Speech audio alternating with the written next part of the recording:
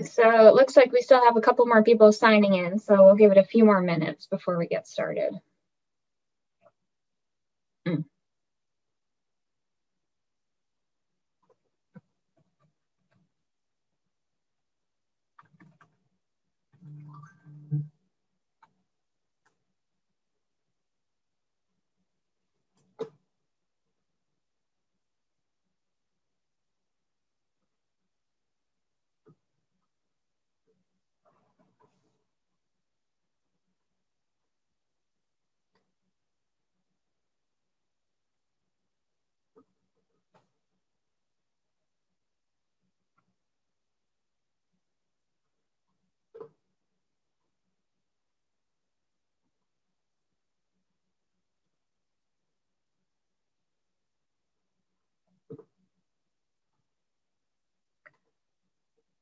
All right, well, I say let's go ahead and get started. Panelists, ready? Great. So first off, I want to welcome everyone to this evening's roundtable discussion. The title of our discussion is A Conversation on the Future of Coral Reefs in Caribbean Panama. My name is Dr. Maggie Johnson, and I'm a coral reef scientist. I'm also a researcher at Woods Hole Oceanographic Institution in Massachusetts in the United States. And tonight I'm going to be moderating this conversation among our experts who are going to be talking about coral reefs of Caribbean Panama. And so first I'll tell you a little bit about the agenda for the evening and how we're going to go about this discussion. I'll first start off with some background information about the virtual event that we're participating in, the Global Countdown. And then our panelists will introduce themselves. We'll jump into some of the most pressing topics regarding Caribbean Panama coral reefs. And we're aiming to end around 6:50. So to tell you a little bit more about this global event, tonight is actually part of day 2 of a virtual TED event that's called Countdown. And Countdown is a global initiative that's aimed at championing and accelerating solutions to the global climate crisis with the goal of turning ideas into action. Ultimately, the plan is to try and cut greenhouse gas emissions by half by 10 years from now. The movement's open to everyone, and tonight we're speaking to you as members of the Countdown. That's part of the TEDx San Jose de David in Panama. So this event started last night with a series of virtual talks, and it's going to continue tonight with our discussion, and that's going to be followed directly by another set of virtual talks. You can tune in again tomorrow night at the same time for the final day of the TEDx Panama Countdown event, and that's where the remaining talks will be featured. And if you miss any of those talks, you can always tune in later, and I'm going to enter the website into the chat box just so everyone has easy access to that. Okay, so let's go ahead and get started. As I mentioned, I'm a coral reef ecologist. I've been studying coral reefs of Caribbean Panama, specifically Bocas del Toro, since about 2016. I've been affiliated with the Smithsonian Tropical Research Institute, which has a research station in Bocas del Toro. And I've continued my research in Panama, even though now I'm based back in the United States. And we have the pleasure of speaking with 3 other experts on coral reefs of Panama. So to start off, we'll get to know them a little bit better, and I'm happy to introduce you to our panelists, Deuss of Bocas Mariculture, Megan Chevis of MarAlliance, and Doug Marcy of Caribbean Coral Restoration. So Megan, let's start off with you. Can you tell us a little bit more about yourself and how long you've been working on Panama's reefs? Hi, thanks Maggie. Good evening, everyone. My name is Megan Chevis. I'm a marine biologist, and I'm also the national coordinator for the NGO MarAlliance in Panama. So we are an international organization, and we focus on the research and conservation of large marine wildlife, specifically big fish like sharks and rays, and big bony fish like groupers and snappers, as well as marine turtles that are all typically, or many of them are reef-associated species that are really critical for these habitats. And so our work encompasses aspects that include research, scientific research. So a lot of the species in these groups are data deficient, so we don't have even basic information on their populations and their biology, on their behaviors, and that really hinders our ability to conserve them and protect them and manage them. So a lot of our work encompasses research to get baseline information that can be used for research for conservation and management, But our work also encompasses a lot of education and outreach and capacity building. So we work a lot with artisanal fishers, who, as my director likes to say, have PhDs of the sea because they have so much knowledge and experience out in the ocean. And we work a lot with them in order to kind of find solutions and find ways that we can kind of mitigate impacts on coral reefs, impacts on fish populations, and move ourselves towards more sustainable management of coral reefs and their associated species. So I've been in Panama, working in Panama professionally for the last 5 years, but I am Panamanian. So I remember as I was growing up visiting a lot of the coral reefs around Panama from the time I was a kid. So happy to be here. Thanks. That's great. Thanks, Megan. Okay, Till, let's go to you. Go ahead and give us an introduction. Hello, good evening, everybody. My name is Till Deuss. I'm originally from Germany. I'm a biologist, and I came to Panama the first time in 2010 with the Smithsonian Tropical Research Institute. And I came again to Bocas in 2011. I had a fellowship with the Smithsonian working on sea urchins. And I've always been fascinated by aquariums from child on. And I think aquariums have, if well done, a lot of potential for conservation, to connect people to nature, to get people interested in science. And I've always been dreaming about starting a project that helps to develop a sustainable aquarium industry, and at the same time helps people locally to get into more sustainable alternatives than fishing. A lot of people here, they live above the water and they depend on fishing. So we started a project to teach families, indigenous families, to grow native species that are already here, close to their houses, and by that produce sustainably produced product and substitute the wild collection of marine animals. The aquarium industry largely still depends on the wild collection of coral reef animals, because the techniques to make them, to culture them, to produce them in captivity are still being developed. And yeah, so we try to contribute to locally to the conservation of resources, but also internationally by providing a sustainable product. That's great. Thanks so much, Till. Okay, let's go ahead with you, Doug. We got a storm going on here, so my internet's in and out, so figures. We'll do our best. Anyway, I'm on a remote island, so that puts me on a separate system, I guess. So anyway, I want to welcome everybody. I'm looking forward to this, have been for a long time, because I want to, this exchange of ideas and information is something that has really appealed to me. I'm the founder of and the president of Coral Restoration Panama, or Caribbean Coral Restoration Center. And it's a tax-exempt 501c3 charity we created to assist in funding coral restoration efforts in the Caribbean about 6 years ago. I'm also the founder of Ayuda a la Tierra, a company performing coral and fisheries restoration practices.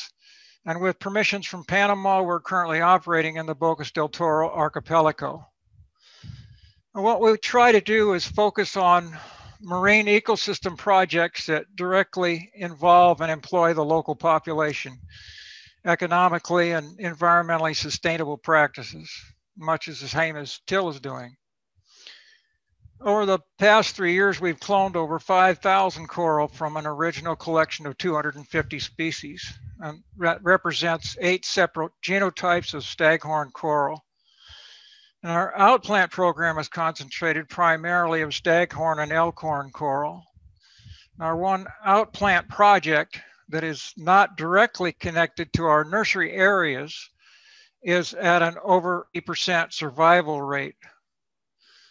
In our fisheries habitat redevelopment, we've created a chain of sites where there's on the 15-minute recorded fish counts, we've gone from a few less than a dozen in the count to over hundreds.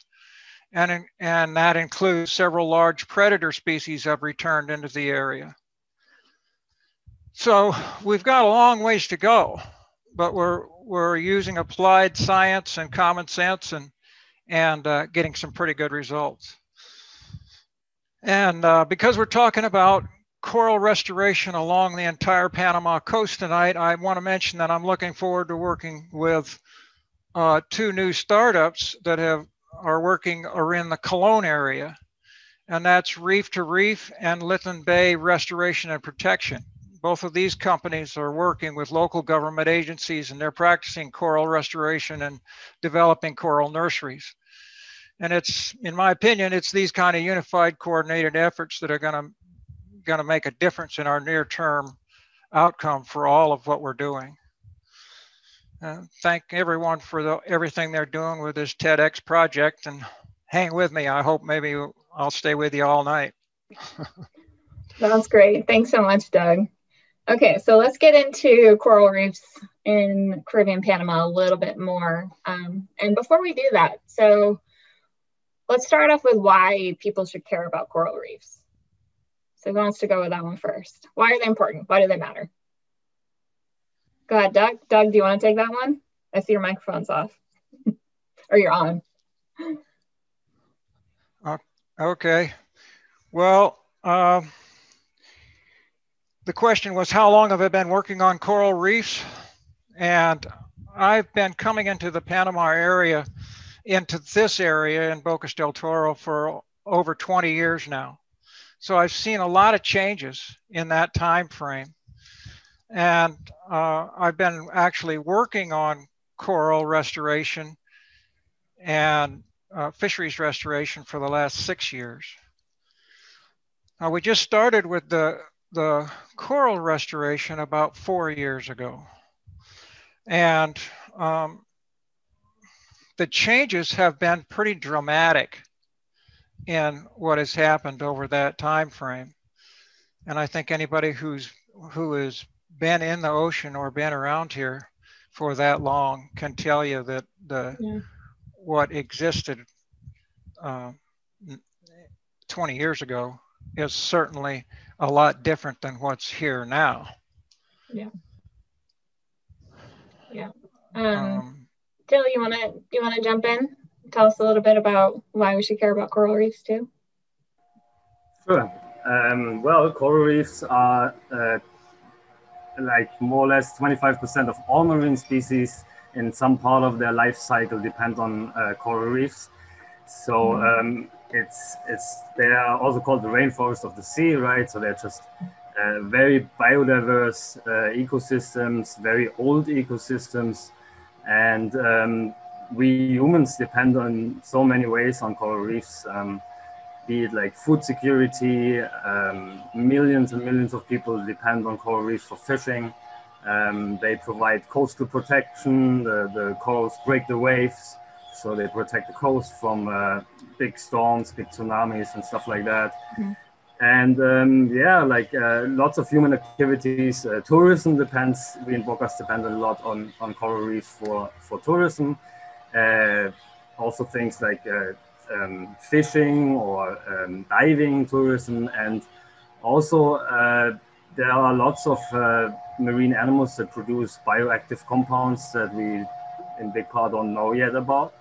Like I think sponges are a good example, and there is a lot of potential for medicine development from coral reefs organisms. Yeah, that's great. And Megan, you focused a little bit on the bigger stuff on the reefs. So why do we care about those ones? The sharks and the charismatic ones. Yeah, I think Till covered it pretty well with the services that coral reefs provide. But also, I mean, on a more personal note, just the joy that coral reefs bring. I think anyone who has explored or dived on a coral reef knows the excitement and exploration that comes. And you can spend probably an entire lifetime just on one reef and exploring it and still not fully understand all that it has to offer and all the species that depend on it and interact with it. So I think on that side, besides all the amazing ecosystem services, food security for so many communities, barrier protection, and all things that we can take from coral reefs, there's also that aspect of just bringing a sense of joy and excitement into our lives. Yeah, that's true. It's important to not forget that part, right? The ecosystem in itself is inherently amazing and beautiful, and we need to do what we can to protect them. So Doug gave us a little bit of an overview about how the time he spent working on the reefs around Panama and some of the changes that he's seen. Megan and Till, what about you guys? You've been working on the reefs for a long time. What are some of the changes that you've seen with your own eyes? Well, so for me, I can remember how different the reefs were from when I was a kid. Even though I wasn't collecting data, really studying them at the time, I just remember them looking healthier. There being much more fish than I can see now, and just the difference in the presence of trash on reefs and beaches, unfortunately, has been a big change that I've seen over the last 15 years.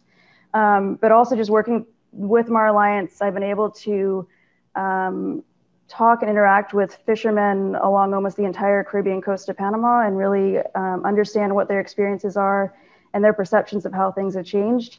And something that we commonly hear is that, especially from the older fishermen who have many decades of experience depending on reefs and fishing in these sites, that they're seeing drastic changes in fish populations, that each year it's more and more difficult to find fish compared to decades before. They have to travel further and further.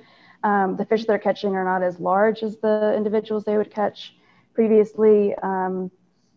And a lot of this, I think, has to do with, well, there's a few different reasons that we can go into in a second with fishing gear and fishing activities. But yeah, I think that's one of the reasons, or one of the ways that we've seen coral reefs change is the species associated with them, especially fish populations. Yeah. Yeah, I have been here for the most part of the last 10 years, and I can definitely tell that, yeah, it's not looking good. The reefs are becoming worse every year. The bleaching events are becoming more severe. Right now, the reefs are white for like a large part here in Bocas, and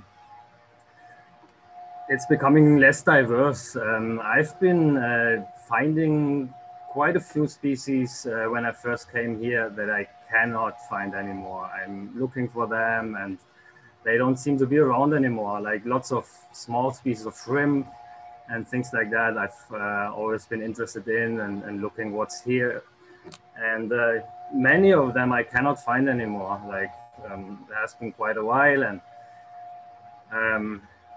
especially close to town, you can tell that most reefs are severely damaged. Yeah. So what do you guys think? So you have unique perspectives on different aspects of the reef ecosystem, which is one of the things that makes it so interesting to talk to the three of you at the same time. But what do you think the main problems are? And so if we're thinking specifically about, for example, Bocas del Toro or other smaller areas in Caribbean Panama, what are the biggest problems? Doug, you want to start? I'll jump in here. That I think the number one thing is worldwide is temperature change in the seas. And right now, as Till alluded to, we're undergoing a huge leaching event here because the temperatures in the water at all depths have been close to 90 degrees, anywhere from 87 to 90 degrees, even down to depths as far as 60 to 70 feet. And that's not something that's sustainable for a lot of species, and coral are certainly one of those. And the number of coral that have died in the last 2 weeks here in the archipelago is astonishing. Mm. And that's not just here. There's a lot of that going on throughout the whole Caribbean area, and extending across into Indonesia even. Okay. So at coral or temperatures, one thing. Overfishing is certainly a factor in the Bocas del Toro archipelago. And then like Till said, the closer you get to where the waters are more polluted, the worse the conditions are. So I think those are the three main things that we're facing here. Yeah. I'm going to interject really quickly. So a couple of you guys have already mentioned bleaching on coral reefs. And if there's anyone in the audience who's not familiar with what that means. So our corals are both animals and essentially plants. They have photosynthetic microscopic algae inside their tissues. And they're very thermally sensitive. So we find these reef building tropical corals in the tropics, and they can't tolerate a wide range of temperatures. So when it gets too warm and it stays too warm for too long, they basically spit out those photosynthetic microalgae that live inside their tissues, and they turn white, which is why we call it bleaching. And if they stay bleached, then typically corals die, which is really sad. And we've seen increasing occurrences of bleaching across the world. And as Doug was just saying, and Till was saying, there's a bleaching event happening right now in Caribbean Panama. So it's pretty concerning. So to go back to thinking about maybe some more local impacts, Till and Megan, you want to chime in on what might be happening to some of the Caribbean reefs? Yes, I think, like Doug said, the biggest one is global increase in temperature, also ocean acidification. Locally, coastal development causes a lot of sedimentation, which smothers the coral. I think that's a really big one. And also, yeah, pollution, contamination, also from heavy metals, from the big container ships, the dredging of the channels. I think all of those things, overfishing, like Doug said, is pretty bad here in Bocas. Yeah. And yeah, that's I think those are the main causes. Mm-hmm.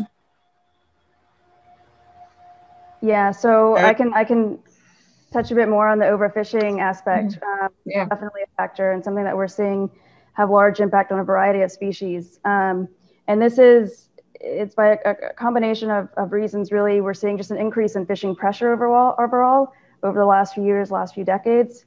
So an increase in coastal populations, especially at these small communities like Bocas, which I've seen completely blow up from the time that I first visited it years ago. It's completely transformed, but at many sites along the Caribbean coast of Panama. But you also have introduction of and use of fishing gear types that may not be as sustainable, like gill nets, which I believe were introduced in Panama around the 70s, and correspond to drastic decreases in our fish populations. So gill nets are really effective at catching a variety of fish with relatively little effort on the part of the fishermen. But unfortunately, they're not as selective, and so you don't have as much of an opportunity to choose fish that are more sustainable to eat and to consume, or the amount of fish that you're catching. So we're seeing kind of a decrease of fish populations associated with this use of gear types like gill nets in many sites, including in Bocas. Okay, yeah, that's really interesting.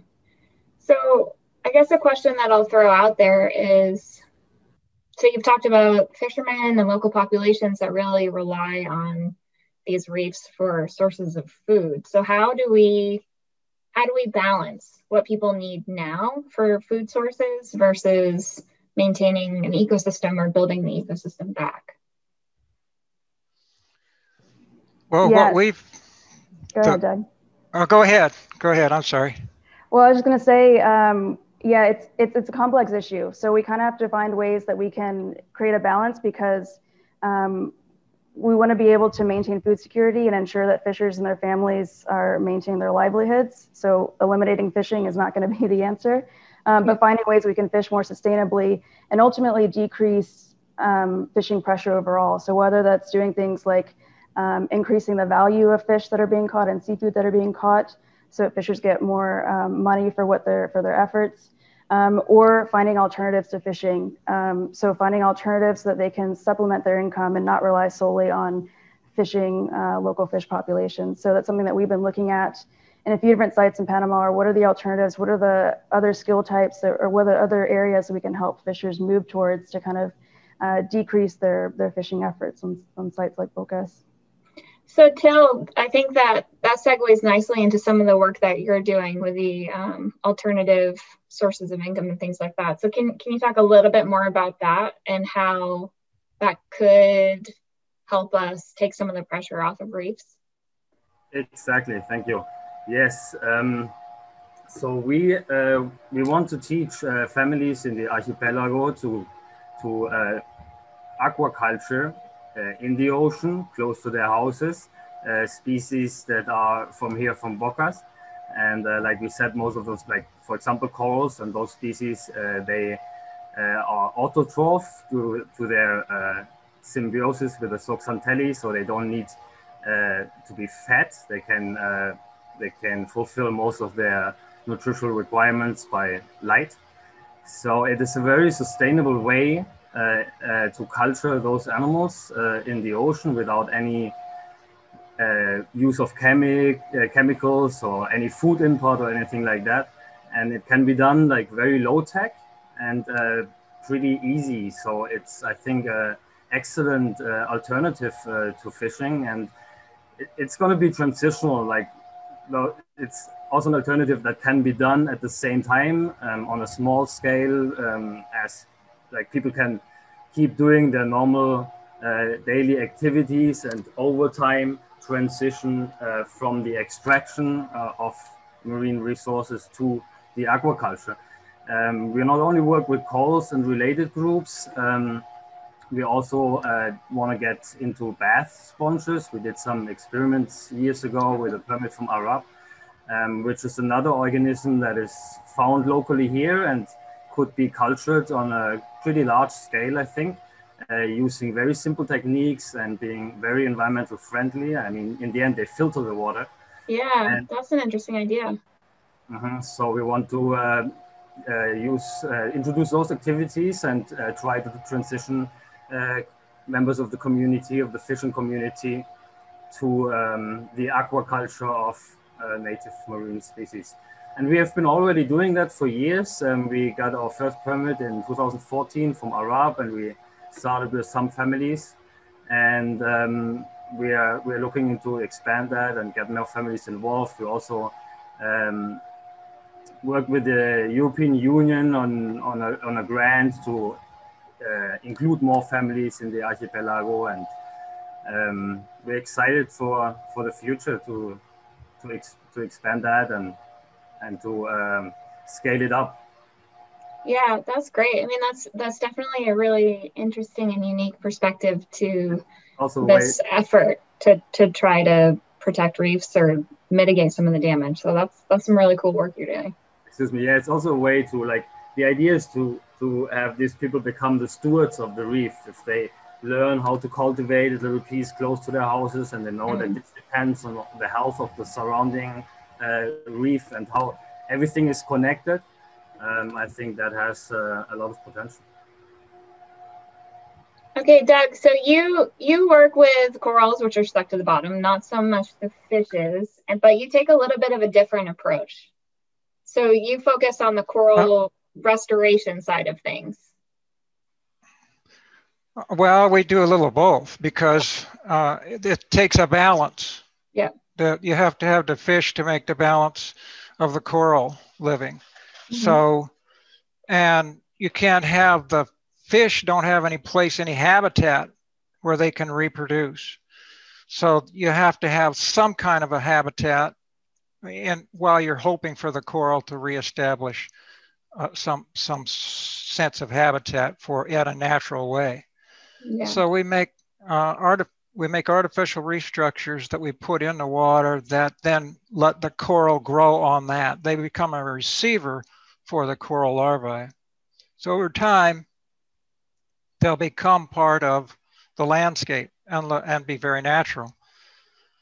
But we have to, at the same time, we have to have somehow create a seed bank for the coral so that we can have coral developing into something that can survive these kind of conditions.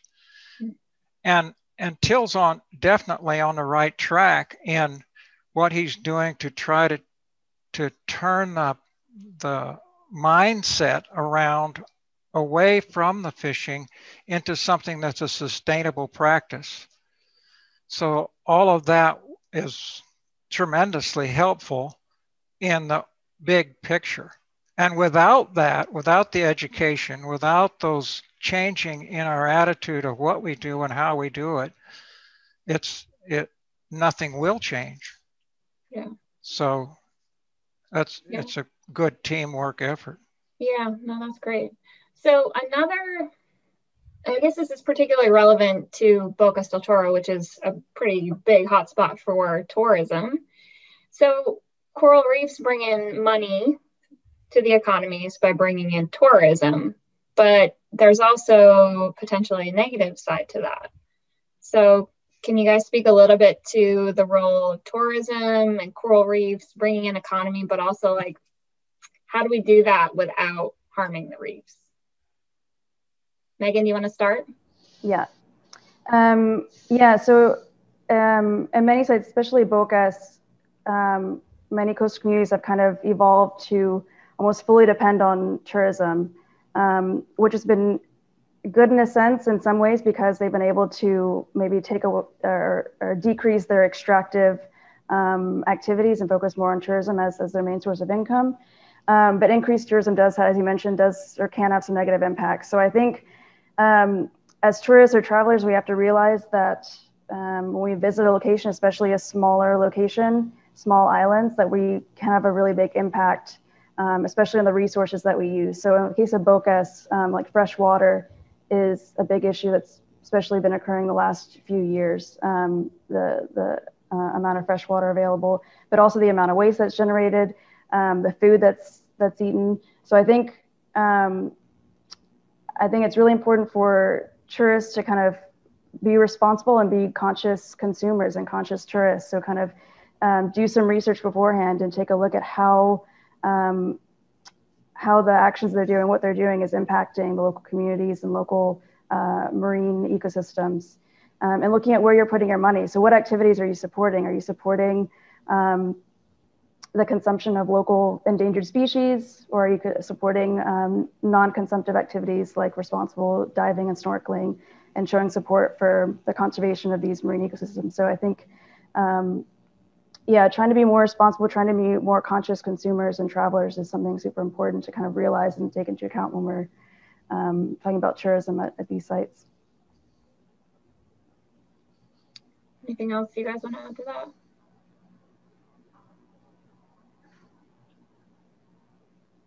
Yes, I think the same applies to everybody else. We need to be more responsible in our choices, and especially here in Bocas, it's a small island, and there used to be a lot of tourists, and so this actually has their behavior actually has of course a huge impact, and I think it's important to remind people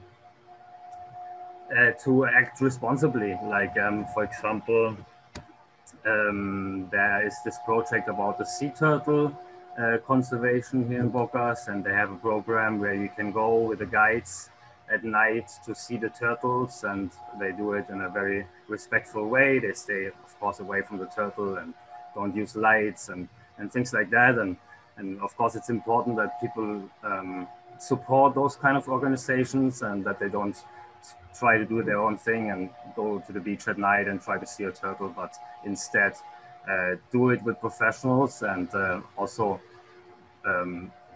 with this choice, I hope that those initiatives can continue. That's great. I'm going to interject one quick thing here. So if I didn't mention this earlier, you guys can enter your questions. So audience members can enter your questions into the Q&A box, and those will pop up. And if we don't get to those questions while we're having this discussion, we'll have about 10 to 15 minutes towards the end where we'll specifically answer those questions. So if there's anything that pops up or pops into your mind, go ahead and put it into the Q&A box, and we'll get to that towards the end. Doug, did you want to add anything to that, to the tourism or? Yeah, one of the things that we're doing is we're creating a brochure that goes to both the fishermen and to the taxi drivers that talk about the coral impact that the tourism has on the coral, and what happens with the overfishing. And we're on the verge of being able to have some of those things be enforced in a way where there becomes an awareness. We don't want to get people in trouble. People are having enough trouble the way it is.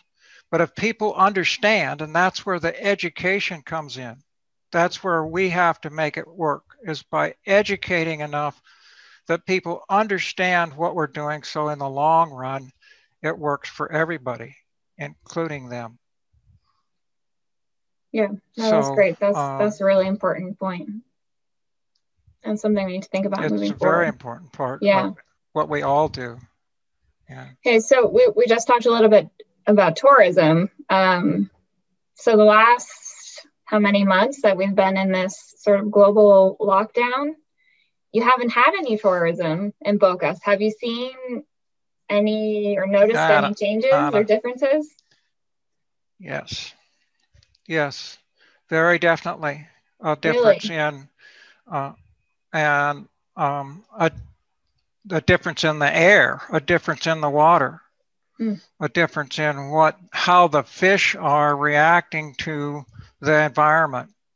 There's a drastic drop in the number of boats that go up and down all the time. So, and the amount of affluent that is coming into the water is certainly different. That's not, it doesn't mean that it doesn't still affect the water. There's a ways to go. Yeah. But it certainly has been reduced over this time period.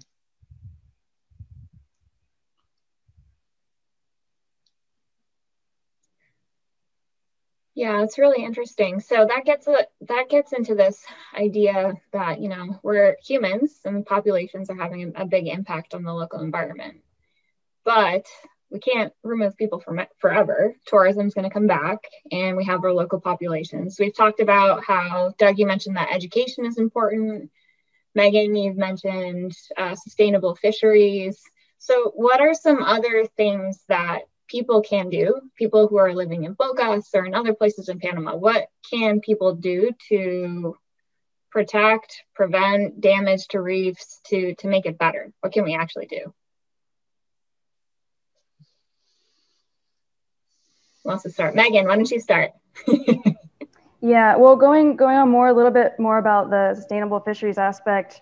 Yeah. So of course we want to, I think one thing everyone should think about is decreasing or eliminating seafood from their diet if it's possible. But if it's not possible, then trying to do research on what you're actually eating. So what species are you eating? Where did it come from? How was it caught? Which seems like a lot of work.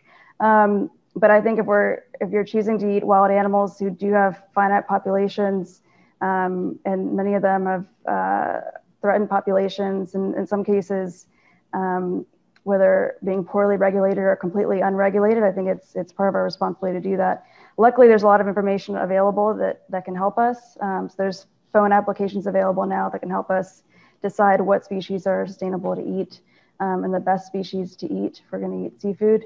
And I also think, as I was talking about earlier, choosing activities that show that we support non-extractive activities or the non-extraction of coral reefs, that show that we support healthy coral reefs, healthy populations of fish, whether it's diving or snorkeling. But also, if you're using boats, make sure your boat captain doesn't throw an anchor on top of live coral.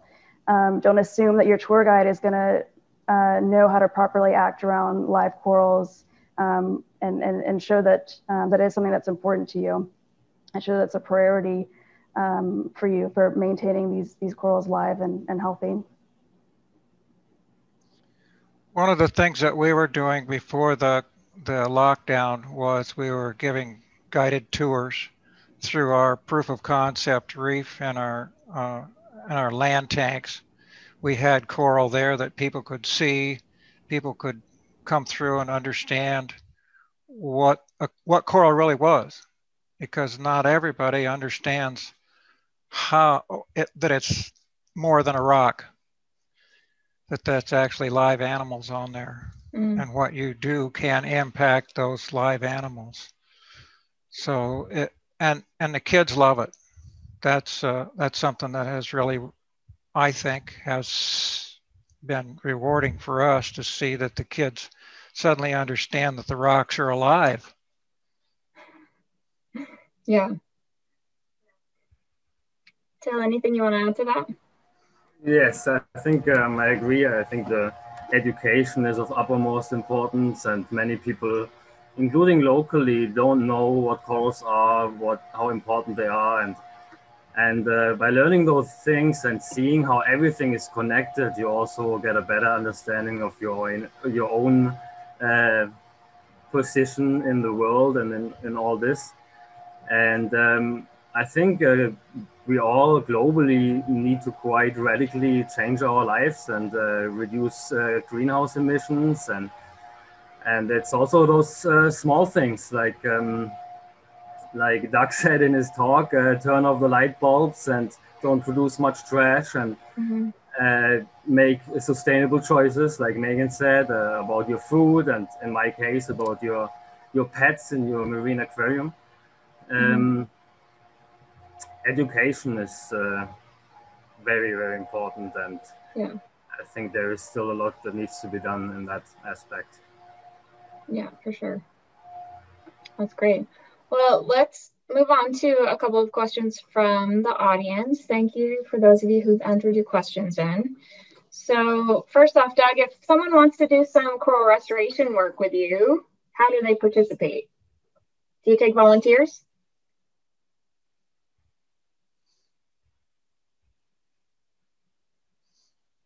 Doug?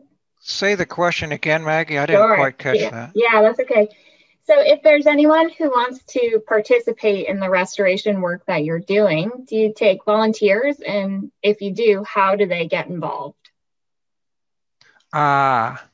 Yes, we do use volunteers, and it depends on what the situation is, but we have volunteers that help clean the coral trees, and we have volunteers that help clean the tanks, work with the corals themselves so that it's an experience that they feel like they're accomplishing something. When we were doing outplanting, that always is something that people really enjoy, because then we feed them pictures of what their outplant looks like as it progressively gets bigger.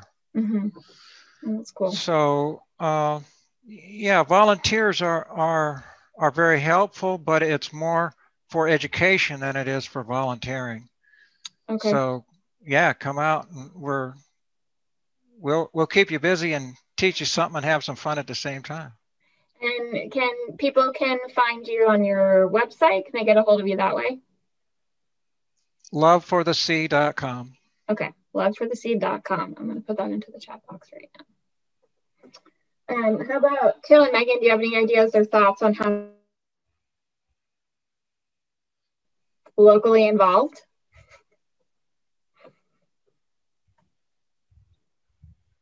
Sorry, can you say that again? Yeah, I think I cut out. Do you guys have any thoughts about how people can get involved with either the projects that you're working on or other ones that can have a net benefit to the environment?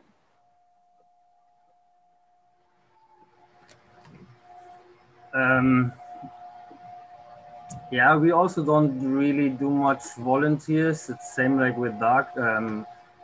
Everybody is welcome to come by and see what we're doing, and I can give you a little tour of our laboratory in 7th Street in Bocas town. Apart from that, I think, yeah, it's just general things like avoiding trash and like educate people, and like what Doug said, like this adopt a coral program. I think that is a good idea to connect people cool. And have their little personal coral growing in the sea, and Bob and on it every year. They come back and check on it. And I want to add that everybody that works at, I'm sorry, no, everybody that works at Caribbean Coral Restoration is a volunteer. We don't have any paid employees except for the native people that work here for us. Okay. So we use volunteers every day. Nice. Yeah, so for us, a lot of our activities have been a bit interrupted thanks to COVID this year. But if anyone's interested in working with us or volunteering with us, I would say go to our website, which is MarAlliance.org, or contact us at info@MarAlliance.org. Many times we take on volunteers or even long-term interns, including students, university students. And a lot of times we don't even need people who are necessarily biologists or who are trained in marine biology, but people who have other skill sets that in other areas, like marketing or communications or photography, things like that. So even if you're not a marine biologist, you don't have that kind of training, then we might be able to find a use for you in some of the work we do. Yeah, that's great. That's a really good point, that it takes a lot of different areas of expertise to address this issue. Right. So they're the scientists like us, and even within the coral reef scientists, you know, Megan, you study megafauna, well, I call charismatic megafauna, until you focus on the fishes. Doug, you focus on the corals. I actually study seaweed. And it's all of this collective work together that I think is really going to make the difference. And so we're the scientist side of things, but you also need the educators, you need the people who can communicate, who can work with business, who can do all of these different aspects. And so it's by working together that I think we'll really make the most headway. Okay, let's see. We've got another question. Do you guys have any ideas or thoughts on what the government is doing to address this issue of coral reef loss in Panama? Ooh. Well, they're allowing us to work. and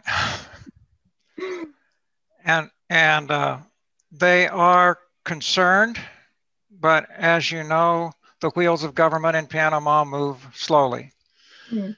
And it's hard for me to impress upon the government how critical it is at this time to have them participate in what's happening in the archipelago here, and in fact in the entire shoreline of Panama, the Caribbean side of Panama.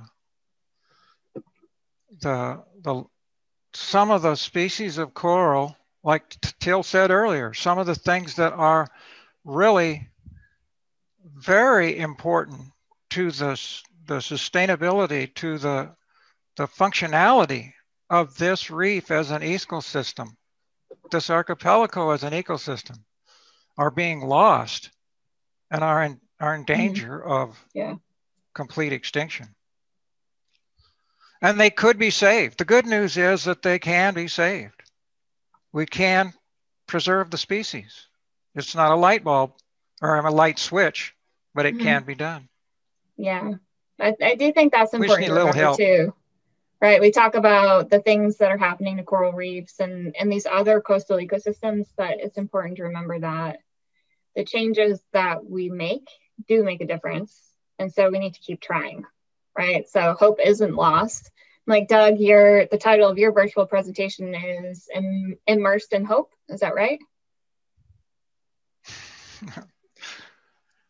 That's right, exactly. Yeah, no, that's great. That's great. And so that's a good one that people can check out on the website, which I'm actually going to put into the chat box right now. Is there any other comments, Megan, that you'd like to add before we wrap up? In general, or on the government's? Just we'll go to in general. So we're running up against our time limit here, so we're going to wind things down. And just if there's anything else that you want to add before we say goodbye to our audience, now would be a good time. Yeah, I think just to kind of echo what Doug was saying, is there still is hope for our coral reefs, but we have to think long term. So this is something; these are changes and that have been occurring over many years, many decades in some cases, and so we're not going to see changes or reversal of those changes overnight. And I also think it's important to think about, when we think about the future of coral reefs, that maybe our what we envision may not necessarily be to bring reefs back to how they were decades ago that we may have to think towards kind of a new way of living with coral reefs and living sustainably with these ecosystems. And as both Jill and Doug have mentioned, education is super important at all levels.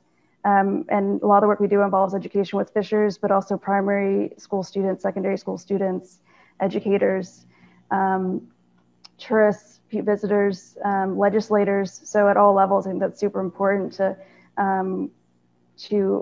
help us kind of change our perception and ways that we think of and ways that we interact with marine ecosystems and associated species. Yeah, absolutely. Jill, how about you? Yes, absolutely. I agree. And we have to keep staying positive. That's the only option it has. Yeah. It's all pretty catastrophic, but we just have to keep positive and try whatever we can to help slow down climate change, to help reefs coming back or just survive. And yes, I think it's very important to stay positive, and that helps you to get up in the morning and keep doing the right thing. Yeah. The technology that's being developed now and used, the methodologies that are for coral restoration are fantastic. They're amazing. And where we would normally be able to plant maybe 500 corals in a year, people are being able to broadcast corals thousands and thousands at a time. And so as we perfect those things and change the model and improve on all that, the thing we have to do now is save the seed bank. We've got to save something so that we have something that we can build on that and perpetuate. But the future does look good. It's exciting to see what happens and how fast it happens when people put their mind to it. Yeah, that's great. Okay, well, I think it's time for us to wrap up. I want to say thank you to Megan, Till, and Doug. Thank you so much for taking the time to chat with us and to discuss some of these topics. I'll also add that you can, for the audience members, you can check out the virtual talks that are part of this global countdown event with TED. I've put the link to that, to the website, into the chat box, so you can check that out. Doug has a talk that's called Immersed in Hope that aired last night, I believe. You should be able to access. I have one that's going on live tonight that's called Our Suffocating Coral Reefs. It talks about deoxygenation on coral reefs that you can check out. And then a whole suite of other talks that focus on different aspects of Panama and Bocas and the climate crisis and what we can do to try to address these issues. So a big thank you to the panelists. Thank you for joining us, and a big thank you to the audience. And if you have any other questions, you can get in touch with some of us through our email addresses or through our websites. And yeah, so thanks everyone for stopping by and taking the time to chat with us. Thank you, Maggie, for guiding us. Yeah, I'll do what I can. Thank you. Right. Thank you, everybody. Thank you, Maggie. Yeah. All right, everybody. Ciao. Okay.